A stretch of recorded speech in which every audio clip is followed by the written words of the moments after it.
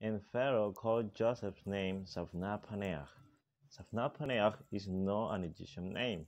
It's a Hebrew name or Canaanite name, and it means the interpreter of secrets, the decipher of secrets. On the other hand, the Hebrew name Abrek in Genesis 41:43, and he made him to ride in the second chariot which he had, and they cried before him, Bow the knee. Bow the knee is the Canaanite name for Abrek, and also it could mean up, father, and reg, tender, or young. So Abrek could mean father, tender father, or a young father because of the wisdom of Joseph, and Pharaoh called that name before all the population a break. So they are Canaanite names, they are not Egyptians.